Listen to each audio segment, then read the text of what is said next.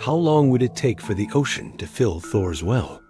Off the coast of Oregon, there is a natural wonder that looks like something out of a myth. Thor's well, a massive sinkhole in the middle of the ocean, appears to be an endless drain to the Earth's core. When the tide rolls in, waves crash over the opening, creating a massive geyser that shoots water into the air. And as the tide goes back out, the water inside rushes out, creating the illusion of a draining abyss. But the shocking truth is that Thor's well is not a sinkhole at all. It was likely a sea cave that was carved into the volcanic basalt rock by the constant pounding of the waves. Over time, the roof of the cave collapsed, leaving the large hole we see today. The ocean isn't being drained into the center of the Earth.